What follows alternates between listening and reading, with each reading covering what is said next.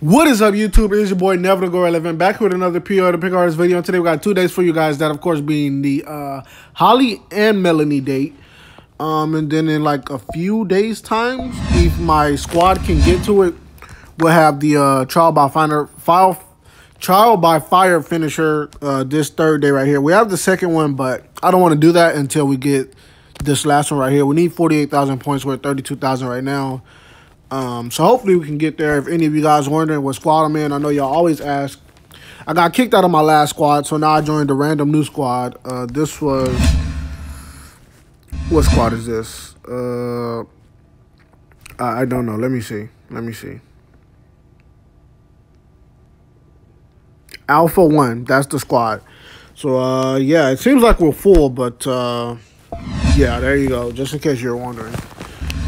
All right, but anyways, now on to the Melanie date. Let's just get started. Make sure if you're not already subscribed to the channel and like the video if you enjoyed the video. That's all I ask y'all. That's it. Hello.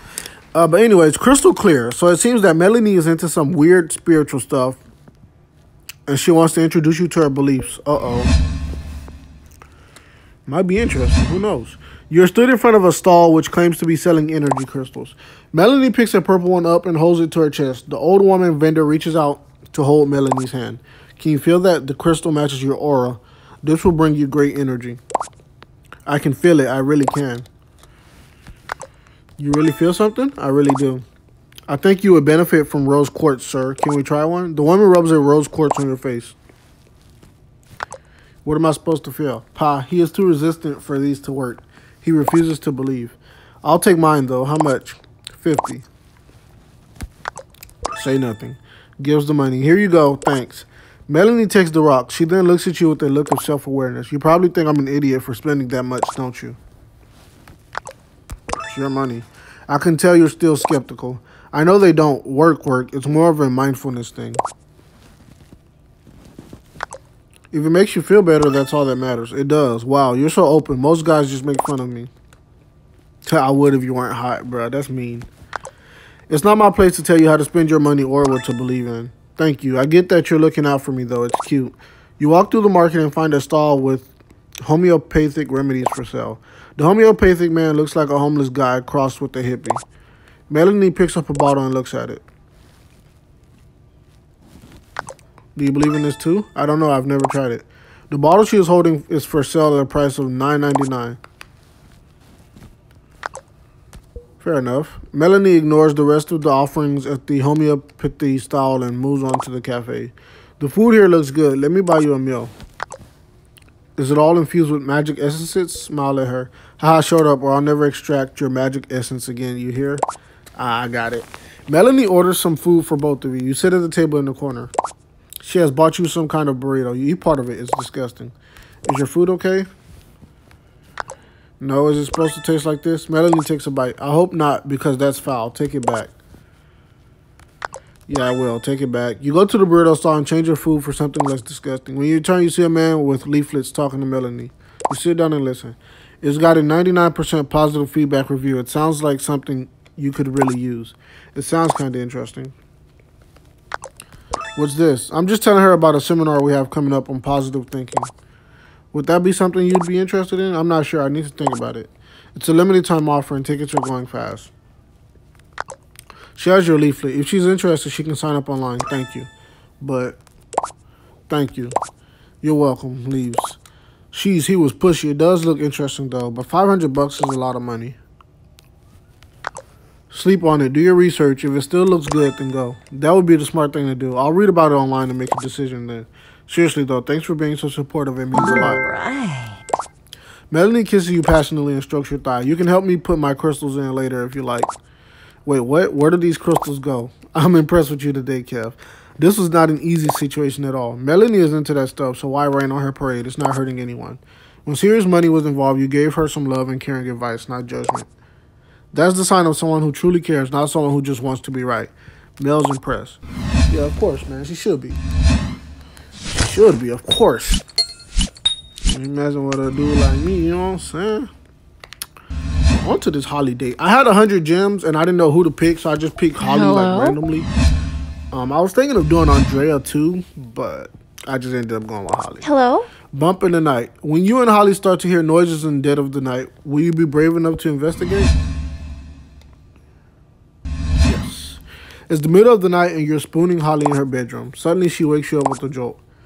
Did you say something? No. Oh, I thought I heard someone. Must have been a dream. Yeah, probably. Night. Holly tries to go back to sleep. Then you both hear footsteps. Okay, that was definitely footsteps, right? Do you think it's coming from downstairs? It sounded like it was. Will you go check? Yeah, okay. The only item of clothing that you can see in the dark is Holly's fluffy pink nightrobe. You put it on and head down the stairs. You immediately hear another sound. The sound of someone breaking open a wooden box. You rush back up to tell Holly. What is it? There's definitely someone in the house. Oh my god, I'll call the police. What if they come upstairs? Have you got any weapons? I've got a gun in the spare bedroom and a baseball bat in the cupboard by the front door. Go for the bat. You sneak downstairs to the front door. It appears that the burglars are in the living room. You find that the baseball bat just in time as two masked men exit the living room and spot you. You wield the bat. Get out now. Looks like we've got ourselves a hero on our hands. Do you know how to use that? Drop the goods and leaves. Yeah. The two burglars look at each other in silence. Not happening, buddy. The two men rush at you and shove you out of the way. They leave Holly's house with only a few valuables in their duffel bag. Holly eventually comes down to see what's happening. I should have grabbed the Glock, bro, and sprayed him with it. You know what I'm saying? Are you okay? Are you? Yeah, are you? I'm fine. They didn't hurt you, did they? No, I think they stole something, though. Honestly, I don't even have anything important. Except maybe, oh no. She runs into her dining room. You follow Holly and see her opening up a set of drawers. She starts sobbing. No, please, no. What is it? What did they take? My grandmother's jewelry has been in our family for 2 centuries. They even took the ring. The ring I was going to wear on my wedding day. I'll chase them. No, please, I feel safe with you here. It's just jewelry. Okay, I'm so sorry. Hug her. Holly hugs you back. Thank you. I won't feel safe staying at my place tonight. Could we go to yours?